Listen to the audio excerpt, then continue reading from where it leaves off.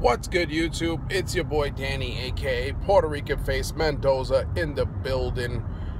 And let's say, what's good, Hearthstoners? What's good, gamers? What's good, Yu-Gi-Oh fans out there? Your boy made it. Yes, that's right. I achieved Legend this month, August 2017. It was a long fought journey, but the win percentage is really high. I want to say that for the most part, I probably got like a 57 to 60% win rate this month, which is really good in Hearthstone, because essentially what happens is, like, you want your win percentage to be higher, because if you're at 50%, then you're stuck. You're right in the middle and you're not going up. Even if you're at 51%, it'll take you longer, but it'll be like a slow grind.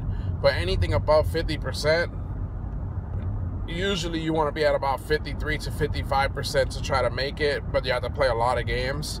So the higher your percentage is in Hearthstone of winning, the faster you get there. But I did it with Jade Druid. I played an unconventional version of it. Like, I only played one Earthen Rings, and I played double Doomsayer, and the double Doomsayer was amazing, because if you match that up with Spreading Plague, which is what I usually did, like, so against the mirror match, I would play Spreading Plague, and then I would play the Doomsayer, and essentially that would wipe the board, and then I just dropped like double Jades, and that would put me ahead of any Jade deck. Like, that was always the game plan. And then against aggro, they whittle down their own resources, and then eventually you just do that move, and then the board's completely yours again. So it was a tough fought road. Lots of mage decks, lots of priest decks, the stupid Servitude, Obsidian Rage is the last guy I had to play against, and he brought out it's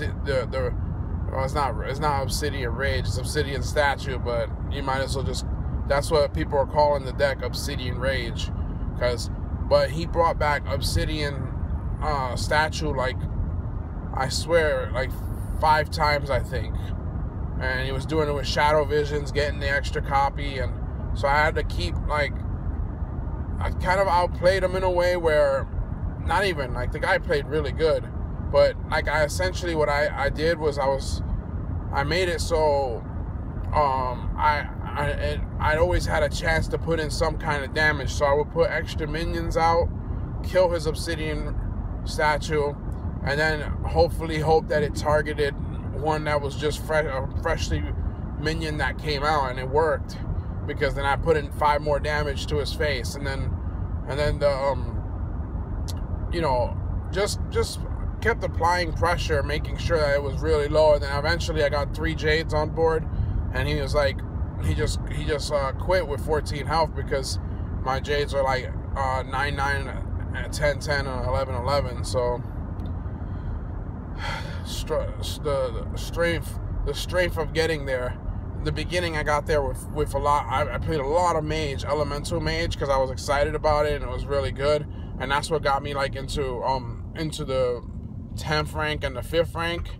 But then I played Jade Druid through ranks 5 through 1. So it's a good day. Got it on the last day. Hit that legend, baby, legend. More videos to come, man.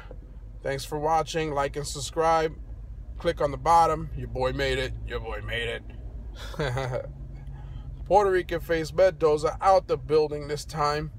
Exclusive videos coming real soon. So stay tuned.